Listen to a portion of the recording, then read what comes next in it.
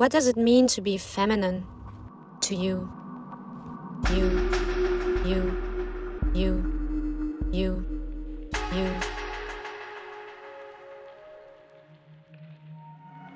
I'm proud of being a woman and I have this kind of freedom. I can be whatever I want.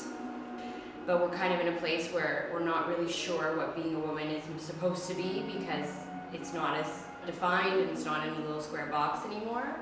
The fact that men are allowed to look sexy, masculine, they have beards, and society is pushing them to do that. But we don't know what to do as women. We're either too sexy, we wear too much makeup, we wear no makeup. So whatever we do it in the wrong way. Even though I never wanted all these conservative ideas to be inside me, they still rooted from a very early age, and sometimes, a lot of times, I wish I could just turn it off and let myself be a little more free.